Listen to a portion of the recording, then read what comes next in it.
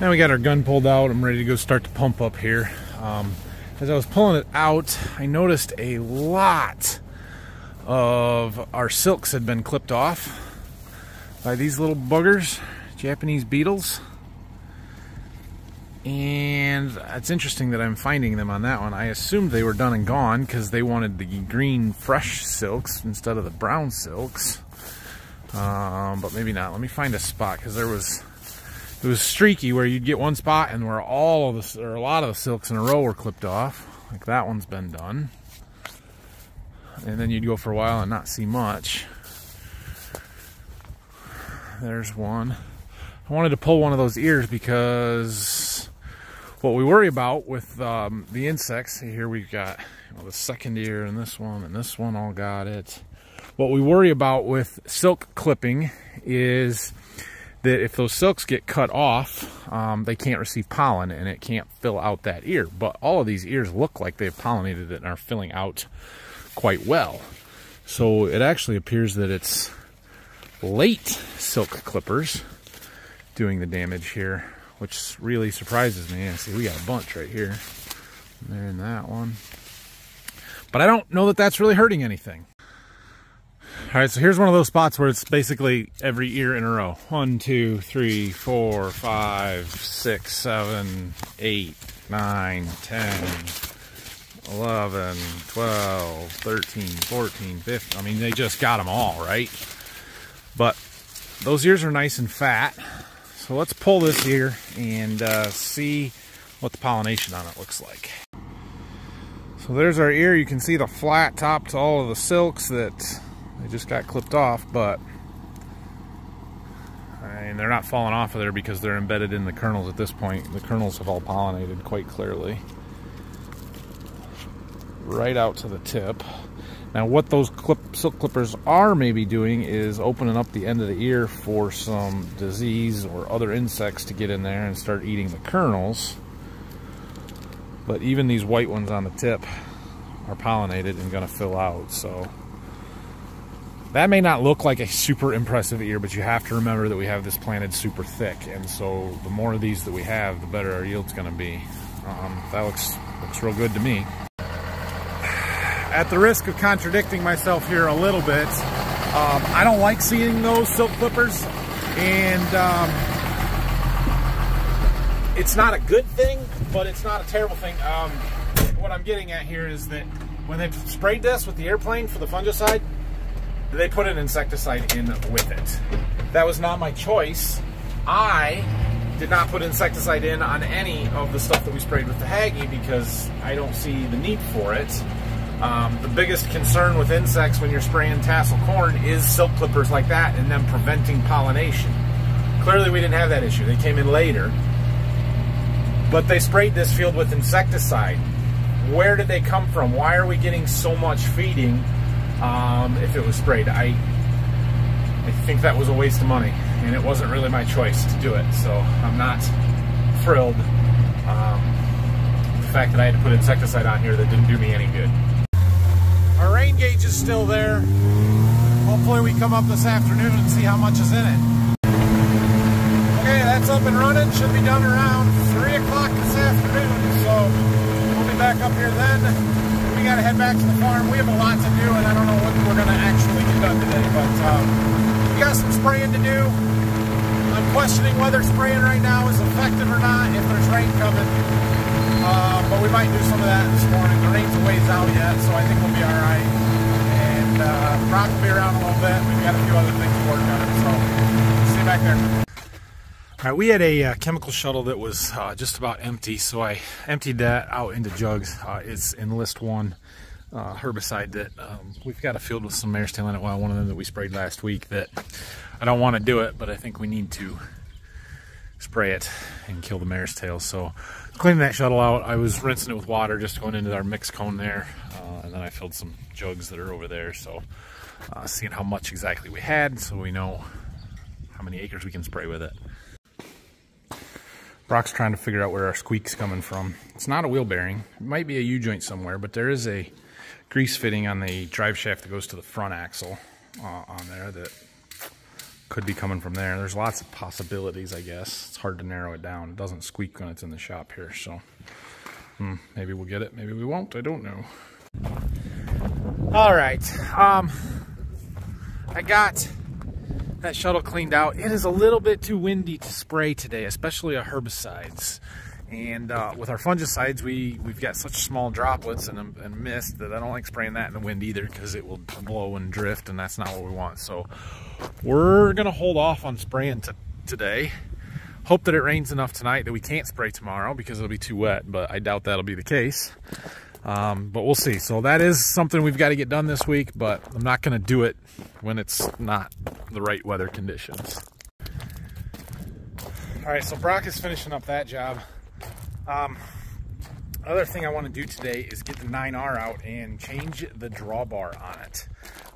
We've got a set of scrapers. They're sitting right over there, and we need to get them hooked up so we can do some dirt work with them and use them this summer. And in order to hook them up to our tractor, we have to change the drawbar. It takes a different style. So we gotta get that tractor out. We gotta get this one out of the way.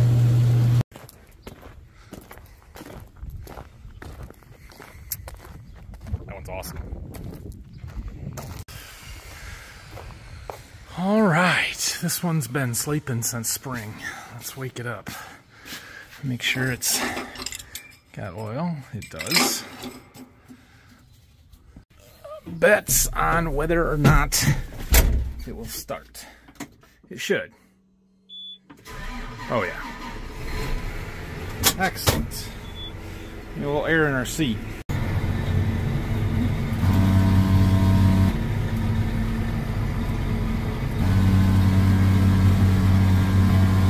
There we go. Alright, we're going to just do this right behind the shop on their little concrete pad there. Pretty simple to do, I'll show you. Okay, so this is our ag drawbar. This is what we use to pull all of the ripper, the disc, the field cultivator. I guess that's what we pull with this tractor. Anyway, that's got to come out of there. We got to pull these two bolts out of here, and we've got our scraper drawbar over here that we need to put on. You can see it's a totally different attachment system with some, like, yeah, I don't even know what you call them, dog ears, or whatever. Anyway, we got to put that on. So the drawbar attaches up underneath the front axle here with this big pin right here. That one doesn't, oh no, not that big pin, this big pin. Say there's no pin there, but it's this one. So we got to reach up in there, and there's a spring retention deal we got to pick up on and spin it. Like that. And then this pin should push up out of there. Just had to knock the dirt out of it. Now it's loose.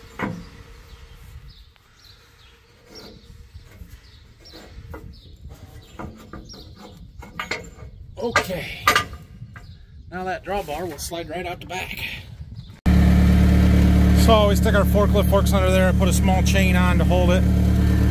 Back it up, Brock. And it should slide out nice and slow.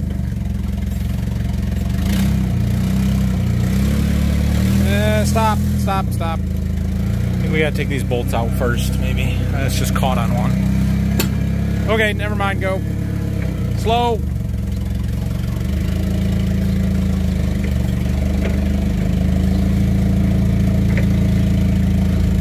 Lift your forks up. Back up. Back up. Stop. Lift up. Lift up. Lift or tilt? Up. Back up. Tip it back. Back out. He's got it. Don't let it fall. What? Don't let it fall. It's heavy. It's very heavy. All right, we got to get some blocks to set that thing on. Okay, we got that one setting over there. Now we got to pick this one out.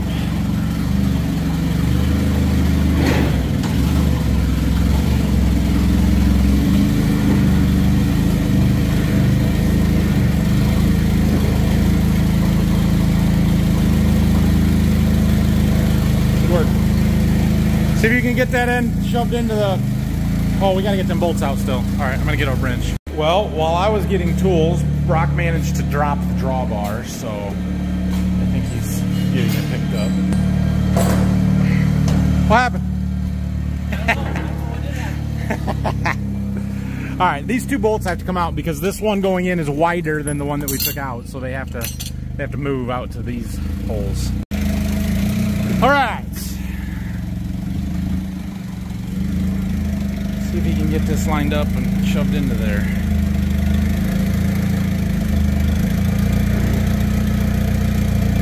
Down. There you go. Nice. Have to go down some more. There. Stop. Try and grab it right under these.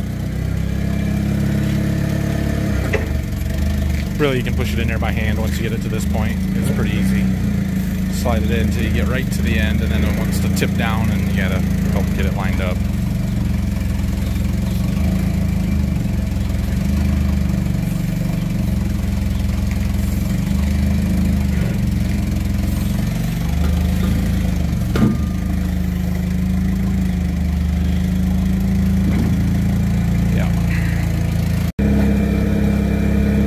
Push it!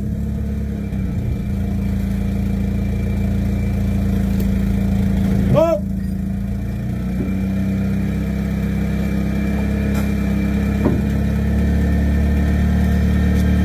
Let your forks down and let's just push it in by hand. Get that out of there.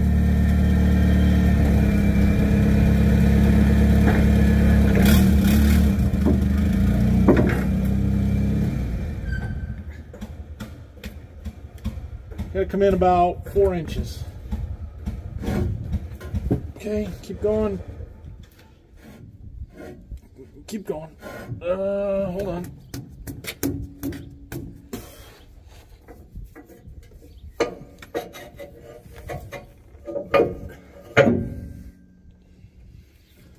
Wiggle it for me.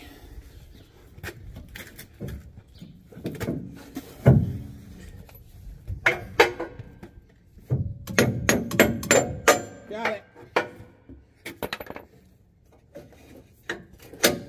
There. It's in. You're going. This bolt, she's going to need replaced sooner rather than later. There's a bit of a lip on there.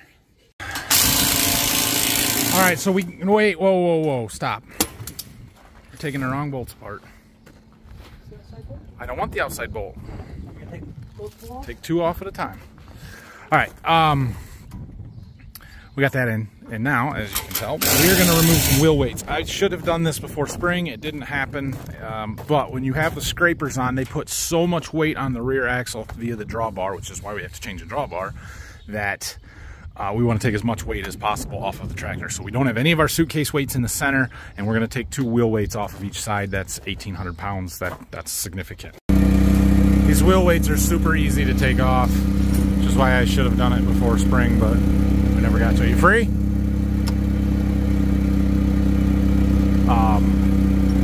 It's just 3 bolts that hold them on. Good. And with the forklift, we should be able to, back them right out, just like that. Moving the tractor so we can get to this side. It's starting to rain. It's starting to rain. That's a good thing.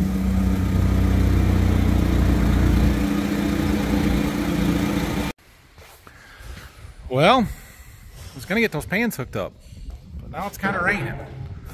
Although it doesn't really show up on the radar, so we'll have to wait a few minutes and see. I'm going to back this cart back in the barn here and get that closed up. Alright, well, it didn't rain much, so we're going to attempt to hook onto these 2 things over here. We had taken a couple of cylinders off, one on each pan, last fall, spring, early. I don't remember when exactly, but Point being, we got a couple of cylinders that need to get put back on, which means there are hydraulic hoses that are bare or just capped off here. I'm hoping we can get it hooked up without having to do that, and we can drag it over to the shop to install them. That would make this easier. Well, we got it. But, yeah, we gotta get their cylinders on and hoses hooked up right. And these are all wrong. The only one I'm confident in is the one that says 4L and 4R. The rest of them aren't labeled, so we gotta figure that out. But we got them. I was able to operate the cylinders that I needed to lift them up and the tongues off without spraying too much oil everywhere. So we've got to get the cylinders put back in. The ones that we took off are the ones that control the gates for dumping purposes. So we're gonna drag them up in front of the shop and get to work. All right, well, I'm gonna go eat lunch. We'll come back and we'll work on that this afternoon. The sun's coming out. It's not good. It's supposed to be raining. All right, I'm back from lunch. I'm gonna do a little power wash in here and get some of this dirt and grease and stuff off so it's a little easier to work on, get it back together. Okay, well, there's a little less grease and oil and dirt and stuff. There's still some down in there. Oh well, better. So we can figure out how to put the cylinder in. We got the forklift in here to try and lift up on that front gate a little bit, but I'm not exactly sure how this goes back together. Dad took it apart, so he's gonna come help us, I think. Well, I got the cylinder in there and I got the bottom pin in. Now we just got to get the top lined up in there, I believe. So I've got this suspended from the forklift, and I think we're gonna either need to use the forklift to move it up and down and get it lined up, or I hook the hoses up and try and use the cylinder, the hydraulics on the tractor to move it. I feel much more confident using the forklift, honestly. All right, we've run into a snag. So this pin here is what holds the top of the cylinder, right? And then there's what used to be a bolt that has broken off that we are trying to get out. I tried to spin it out with vice grips. Did not work, so we heated it and tried with vice grips. We heated it some more, tried with a pipe wrench. It's not budging. So now it becomes cut and drill. We're gonna try and cut and drill. We could torch it out, but it risks ruining the hole, and we would like to salvage the hole for a new bolt if possible. So that's where we're at.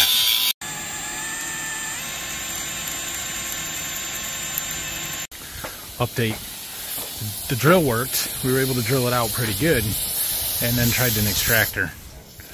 2 different extractors, tried heating it between, no good. So now it's turning into liquid. All right, Dad's gonna get that hole cleaned up for us, and then everything's gonna be hot, so we gotta let it cool down. I gotta go move the Traveler anyway, so Brock and I are gonna go do that. Take fuel up for the generator. Won't take long. Fueling. All right, we're gonna let Brock pull the gun. He's done it once before, I think, and he rode with me once or twice. I told him this is a short pull, so I'm gonna go start the pump up. I told him, I said, you got 5 minutes. I'm gonna start the pump up. We'll have water blasting him. No, he'll be fine, but don't speed, because 3 miles an hour, max speed. This is the first time you guys have ever seen it from this angle when the gun's being pulled out. It sure sounds like things are just going crazy. So you can see, pulling that out at 3 miles an hour, it makes this thing spin like crazy. So our magnet here is still sensing every one of those as they go by. You can see the red light beat blinking. And that's how it's counting how far out it's been pulled, so that it knows, you know, how many times it needs to count it coming back in, essentially. And you'll watch here, we're pulling layers off the outside. You can see this arm resting against that hose. And then we'll watch as it gets down to the last wrap on this layer, how that changes as it goes in. Okay, we're getting down towards the end of this first layer. There's the last wrap, so as that one goes down, you'll see that pipe right in. Right there. And now he's still driving the same speed, but the reel's actually spinning faster. And he's about all the way out. We're not going to pull this one all the way. He won't even get past this layer. So, all right, I got to go start the pump. Did you make it? We made it. We didn't hit no pipe. We Did you get blasted with water? Nope. Oh, that's good. It came out. I stopped a little too quick.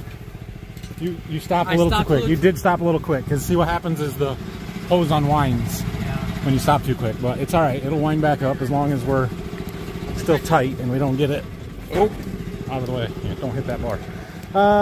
538 feet. Well, we just got back here and Ed's done. Apparently he has no patience or need for help, so he can do it himself. That's all right. That's good. Done back together. Yeah. Went to the bar while I fixed it. We did. Went to the bar while you were working here. I tapped that hole out. Did it work? Yeah. Did you tighten the hydraulic fittings? Yeah, they could probably be checked. Okay, because I didn't tighten them. I just hand did them. But Did you guys run it before? run. The hydraulic? I had to run them to lift the pans up to get them up here. No, the lift cylinder. This cylinder. No. On that one. No. Okay, just got to get that lined up and get it in just the right spot. Okay, cylinders are back in, hooked up, everything should work. We need to fix our hydraulics because they're not hooked up right, and we need to grease, and we need to check all of the tires. I know we have some flat ones, I saw them, so let's do that. Okay, she's greased, tires all got air in them. I think this is ready to go. We're gonna try it out. We're gonna run through all the hydraulics, make sure everything opens and closes all the way like it's supposed to, and then we may make a trip or two, load her up. So there's 2 hydraulics for each pan. I'm gonna pull around back. We're not gonna do this in the driveway right here. All right, so first one raises and lowers.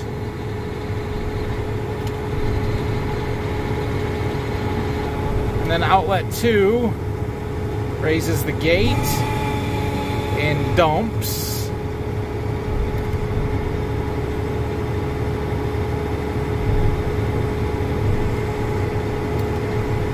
Okay, 3 should raise and lower the back pan, which it does, and 4 should dump it, which it does. What a deal. Should we try and load them up? We gotta haul some dirt. We need to haul some dirt. Well, that was rather unsuccessful. Spin around here, I'll show you what the deal is, what we're trying to do. We've got a little stockpile of some topsoil in that general area there. There's a big mound there, so I'm trying to scoop it up and take it to my yard. It's my fill dirts, or topsoil filled dirt, yeah. I've never really run these pans, so I'm learning. We're gonna try and get them full this time. Too hard to film and learn, but I got a pan and a quarter. Now, we need to get this to my house. I was gonna drive it right down the road. I think I'll be okay. Problem is, the guy that takes care of the road, he's working on the berm on the side right across the road from my house, so I'm gonna have to wait for him to leave. Well, that actually worked pretty well, I think. We got some dirt in there.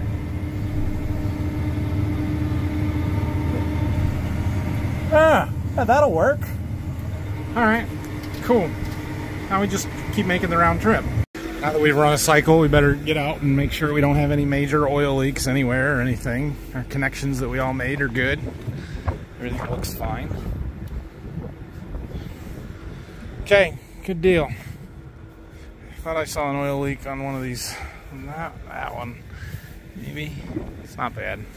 We don't worry about oil leaks on this unless they're bad oil leaks. So we'll move a little dirt with it. Dad's gonna use it a bunch this summer in our wheat stubble, and so I'm gonna use it to move some dirt to grade my lawn off. That's kind of what I've been waiting for, just to get that hooked up. So that project, and then Dad's got lots of dirt to move in various fields to improve surface drainage and waterways and that kind of stuff. He's actually using the smaller one that we have, that little scraper, on the 8430 that we hooked up the other day.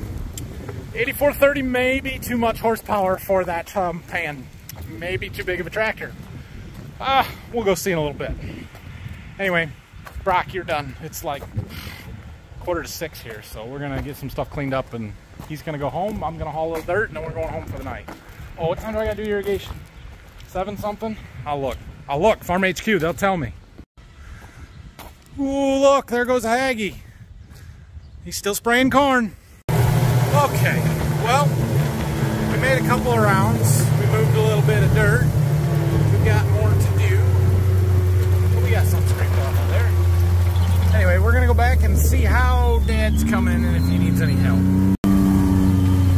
Well, he's getting it. Or at least part of it. Alright, he got it dumped out. He was coming around this corner and had a little too big of a bite and a little too much traction, and he pulled the dolly wheels off of the. So it kind of has like gooseneck type ball, and well, it ripped it apart on the pan side. So I guess he's gonna take that up there, and we're gonna weld her back together. We may need a smaller tractor or a new pan, one of the two. Here's where we layered that dirt, and you can see how nice black dirt that stuff is. It's good topsoil, especially compared to the rest of the crap around my house here. So we just need a coating of it everywhere. Straight into the shop. Yeah, about that. Well, the nut came off the bolt. That's the problem. We'll see.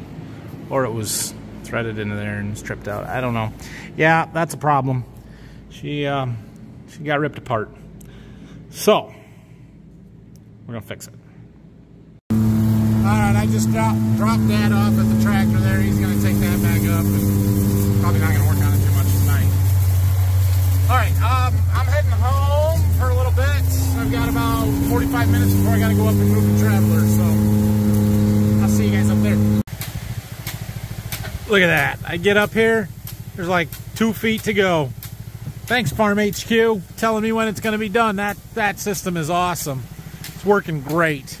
One suggestion for you guys though, if you're watching this, make an option where I can make it send me an alert 15 minutes before it's done. That way I don't have to keep checking it, and I just know. Or it'll tell me when it's done. But I'll have time to get up here, you know? That makes sense. Okay, there's a slight wind blowing the water back at me, so I got absolutely soaked. But we've got it all picked up, ready to move to the next one, which is the last lane. So we have to go all the way out, turn around, come back, so we're facing the opposite direction. Oh yeah, seat's all wet too. And then we get to make another short pull tonight and come back at midnight and do this again. Yay me! It's on my face. Corn pollen. Me standing on the 40-20 looking straight out. That corn is tall. Very tall. That's the phone up above my head. I'm guessing we're pushing 12 feet. It's very tall. Okay, we've got everything set up there. The Traveler gun pulled out. I got it started reeling itself back in. We got to go start the pump up real fast though. We are on the last lane, the very, very end of the run here. We've got these 2 poles left. We have not watered this end of the field since July 3rd. It's been almost a month. Today is August 1st. So all of this is from 2 inches of water in June, basically. The last of June, 1st of July. That's the only thing we've done different here than anywhere else. But it makes all the difference to just get that little bit at just the right time. And that's why we thought the irrigation stuff would work, and it does. So we're gonna hit it again here now and hope we get some rain. We didn't get it today. There's another good chance on Wednesday, so a couple days from now, but we're gonna keep pumping water between now and then, and keep feeding this corn, keep making it grow. So anyway, we are doing a short run. That was what I was gonna tell you. It's a short run. I gotta come back at 11. Yay. Then we get a full pull overnight, so that's good. I don't have my watch on. It's like 11 o'clock. I'm a little bit early. We got 30 feet left on the gun, the hose out there. All the lights on, fired up. We're gonna get this thing flipped around, pulled out, make an overnight run tonight. You've seen it, you don't need to watch this, so I'm gonna just go ahead and wrap this one up.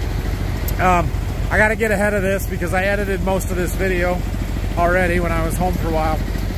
I'm sorry, Brock, I was too mean to you today. I know you guys are gonna yell at me, but I don't know why it comes across that way in the videos. It's not really like that in real life. I wasn't mean to Brock today. Was I, Brock? You can let everybody know in the comments how mean I was, Brock. Thanks. Anyway, have a great night, everybody. Hit that like and subscribe button. Questions and comments, leave them down below, and we will see you again tomorrow. We're going to be in a sprayer tomorrow. I'm pretty sure of it. So check back for that. See ya.